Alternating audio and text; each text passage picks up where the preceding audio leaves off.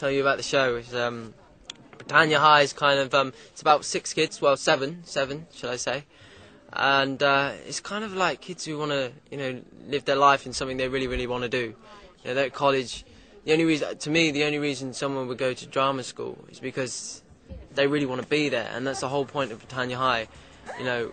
Reaching for something they really want best in life, and yeah, it's just about, and then it's more serious drama. I feel like the drama's sometimes really intense, and to me it's the range of audience is really vast. Well, I kind of came off the back of my old job, to be honest. Arlene's daughter spotted me apparently in Skins, and then it just came on from there. She was like, okay, we need to see this guy, and so I had an audition. It was about 7-8 hours. It was a long audition. I play Lola. She's very bubbly and a really loud, colourful kind of person.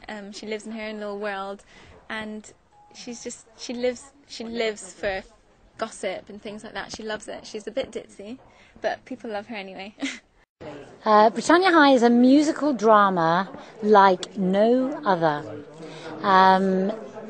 I guess it sits somewhere between High School Musical and Fame.